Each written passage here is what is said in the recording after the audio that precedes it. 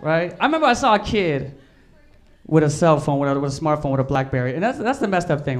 When you see a kid with a Blackberry, I saw this 9-year-old kid with a Blackberry. Okay, first of all, 9-year-old kid with a Blackberry, crossing the street, almost got hit by a car. Almost got hit by a car. I'm like, dude, what are you doing, man? You're 9 years old. What are you doing texting while crossing the street?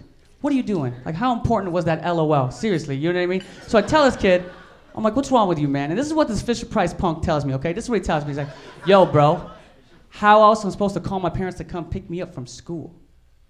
So I look at him like, are you serious? Because when I was a kid, I could call my parents to come pick me up from school without using a cell phone, but using a payphone with no quarter. There was that prank collect call. You guys know what I'm talking about, right?